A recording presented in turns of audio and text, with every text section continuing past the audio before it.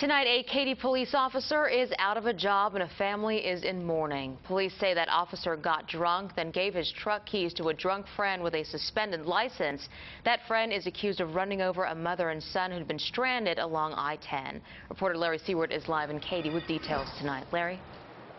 Lisa, by all accounts here at Katy Police, rookie officer Cody Parchman had a good record and seemingly a bright future until yesterday. Today, he lost his job, his badge, and told his boss there would be no appeal of his termination. If it's a sign of remorse, the victim's relatives wish it came sooner.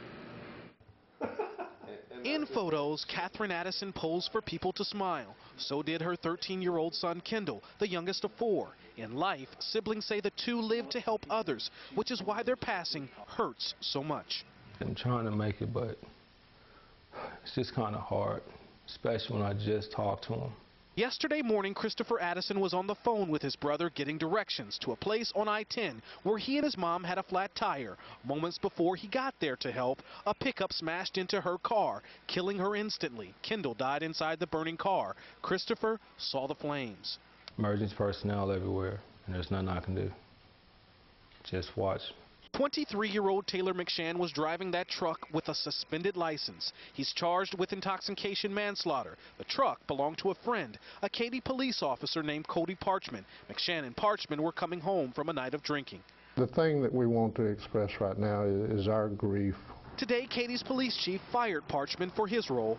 He knows what he did hurt us as a department.